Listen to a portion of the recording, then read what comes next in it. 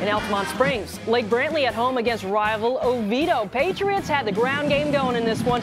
The give is to Kyrie and Bradford. He stretches for the goal line, has it stripped. Fumble is recovered by Sean Mason, though, for the touchdown. And you know the offensive lineman is going to be pumped up to find the pay dirt. Yeah, guy. Lake Brantley up 21 at that point. Later in the first half, Patriots just could not be stopped on this night. This time it's Devin Frater on the short TD run.